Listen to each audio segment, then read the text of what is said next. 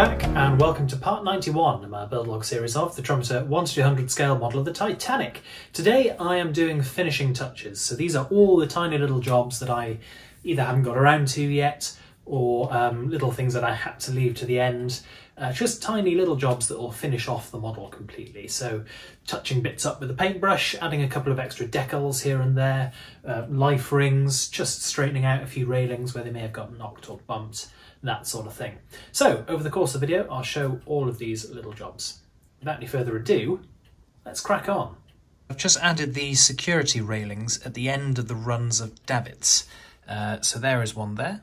And these were used in any passenger areas just to secure the ends of the davits off from passengers, because bear in mind, of course, that there would be cogs and screws, grease and stuff like that on these, not the sort of things you want your passengers interacting with, really. So railings were used just to hide those off from the passengers. On the other side, I haven't fitted one yet. Now, do just note that these were not fitted everywhere. For example, they won't have been fitted here, because this is the officers' promenade. Officers are considered competent and therefore don't need a railing to protect themselves from the lifeboats. There would have been a railing here because this is first class space, but similarly there wouldn't be a railing on the foremost davit for the same reason that this is the officers' promenade. Officers are considered aware of the risks and so don't need a railing. So these will actually only have been positioned here and here, and then mirrored on the other side of the boat deck. Now, these railings aren't actually included in any of the kits that I'm aware of, so what I'm doing is I'm actually using the photo etch that came with the Trumpeter model, and I'm just using bits of railing here and cutting them out into sections. And for the purposes of this, I think that's perfectly sufficient. So here you go, much like the process for fitting the main railings on the ship. Forgive the hand in the way there, sorry. I've just painted the bottom of the railing with a layer of CA glue and then positioned it in place and held it until it was dry. Some other little bits, as you can see, I've now painted over where the magnets are embedded into the side of the model, and that is the same on the other side as well. And the other thing that I've now done is I have painted the heads of the magnets which are used to secure the rigging in place, just to give them that little bit more disguise. They're pretty small already, but just to disguise them that little bit more, I've just painted the heads so that they blend into the background that they sit into. Another little job, I've just added the little tread plates at the very base of the stairs. These are essentially sort of duckboards almost. You can see one over there, and also one over there. These are essentially duckboards that were mounted at the foot of all of the stairs. Another little job that I had waiting to do, so they are now in place throughout the model. Another little job is just fitting the brass surrounds for these deck lights. These were actually fitted earlier on in the build, but this was something I did very early on in the build, and I didn't really fit them particularly well, so these have fallen off over time, and I'm just replacing them here. The new frames do just make the holes for the deck lights look a little bit more respectable. Now, the last little thing I'm doing here is I'm adding some more decals. So this is a set, as you can see, that you can get on Tinterweb, and it's another sort of custom add-on, but there's a few things in here that I was particularly keen on getting. First is these, and these are the sort of maker's marks which we used on the ventilators and other air extract and intakes on the ship. So I'll be adding those, and then also these things, which are load markers for the cranes. So even today on a crane, you will see on any crane, it'll give you a bit of safety information on it, one thing of which will be the maximum load, and exactly this is what these say. So you probably can't read them because they're too far away, but it'll sort of say caution, 2-ton, do not exceed this load, or something, words to that effect. And these decals will end up on the booms of the cranes. Now, for obvious reasons, access is tricky, so I will be fitting these where I can rather than everywhere. Happily though, in this situation, if I'm struggling to fit a decal, that usually also coincides with something which is fairly difficult to see.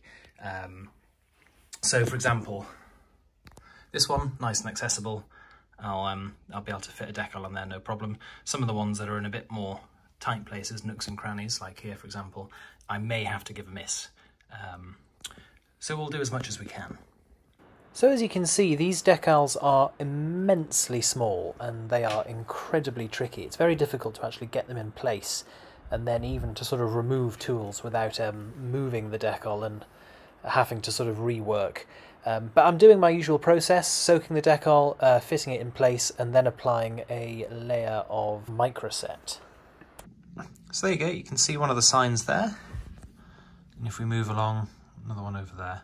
Now these are slightly glossier than the matte white paint of the superstructure, but I actually quite like that because I would assume, and I'm not sure, but I would assume that these signs would have been enamelled metal, which has a bit of a sheen to it anyway. So I think that works pretty well. Another thing that I've added, or I'm in the process of adding, is these additional sacrificial anodes here on the aft side of the propeller wings. So I was unaware that these were here until I saw this rendering quite recently. So as you can see, the port side is done, starboard side is yet to be done, and I will get on with that now. So there we go, both of those sacrificial anodes are now painted on and in place. Right, so I've now added the life rings. As far as I can tell, and do please correct me if I've missed any, but I've got 4 on the poop deck. In fact, I've got 6 on the poop deck, 4 on the aft bridge, and then 1 either side of the poop deck railings. There is 2 each on either side of the aft railings on B deck. As far as I'm aware, there weren't any on the boat deck, save for the 4 on the actual bridge. So I'll just zoom in so you can see a bit clearer, but there's 1 as the aft wall of the bridge turns, and then there was 1 perched on the aft end of the bridge wings house, as you can see there. So that is all of the life rings. Now, contrary to popular belief, Titanic's life rings were plain white. They didn't say Titanic, they didn't say SS Titanic, didn't say RMS Titanic, didn't say Liverpool, they didn't have any red stripes on them or anything like that. They were just plain white, and so that is how I've recreated them on the model. Now I've also added the fire hydrants. There were quite a few of those, and I wanted to add them just because they sort of add a pop of different colour. They're quite bright red. You can just see one there forward of the hatch.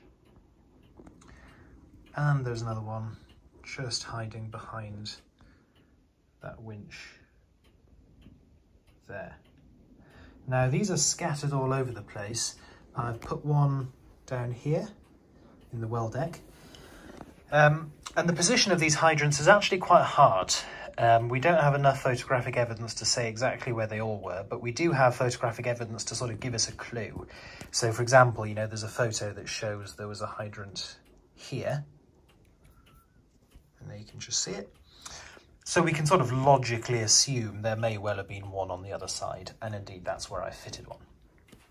The next one is here at the base of the 4th davit, and duplicated on the other side. The next one is here, right at the end of the run of davits, and there's the next.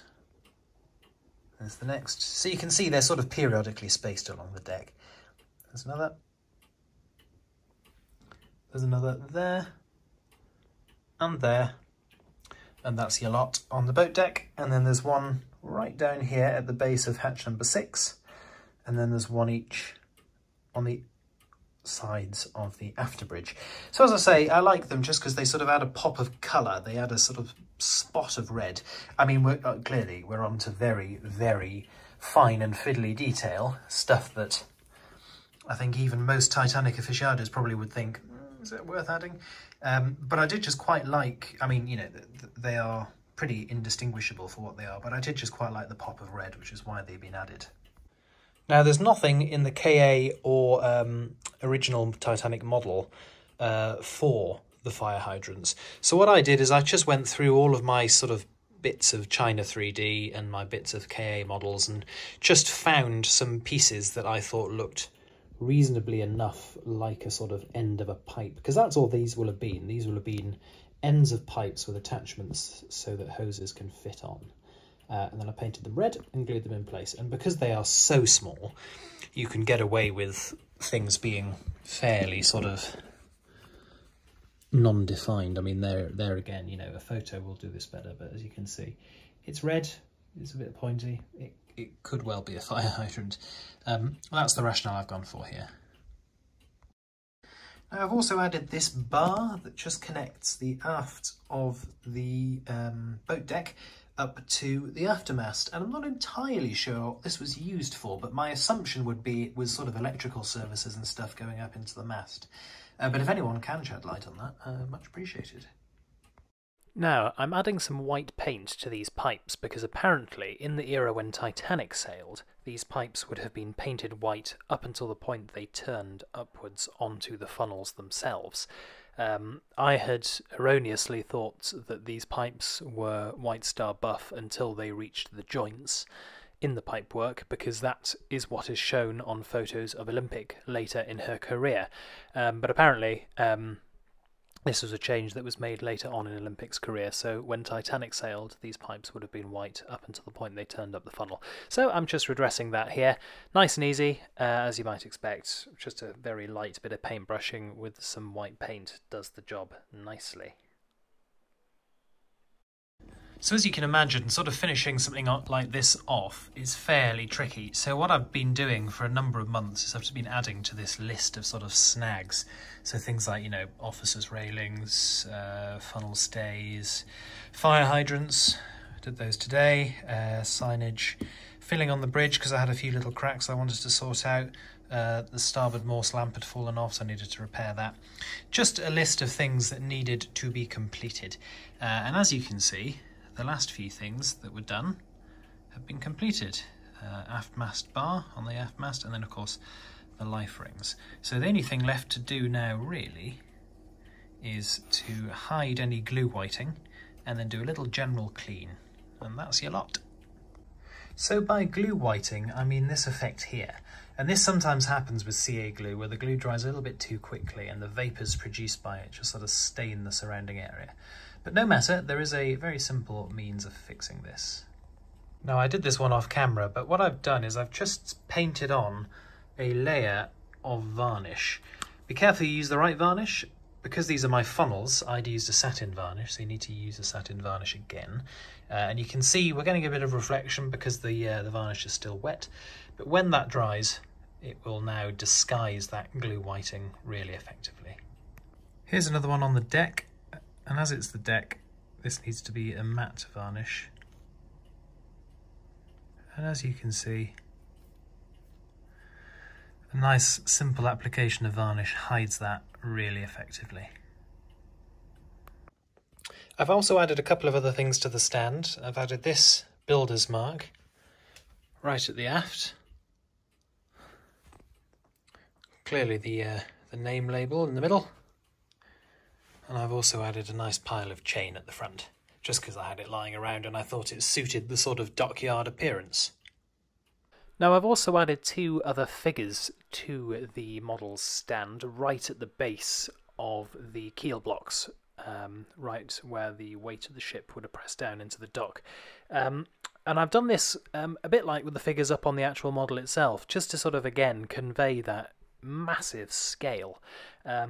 And the idea, this is taken from a famous photo of Bruce Ismay and Lord Perry walking around the dockyard at Holland and Wolff. I think they're walking around the hull of Olympic. But it's a very striking photo and it conveys the size of these ships. So it's something I was quite keen to try to recreate on my own stand. So, with that, the modelling is complete. And in fact, the model is now totally finished.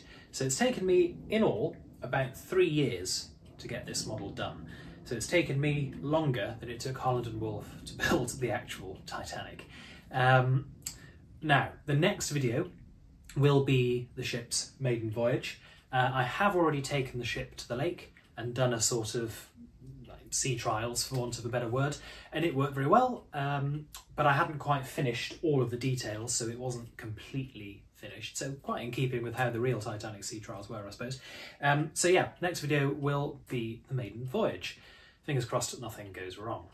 But this ship can't sink. She's made of polystyrene, sir. I assure you she can. Anyway, as always, I hope you've enjoyed this. If you do have any questions, comments, whatever, you pop them down below and I'll do my absolute best to get back to you. If you've enjoyed the video, do please like and subscribe, and I will see you in the next one. Bye for now.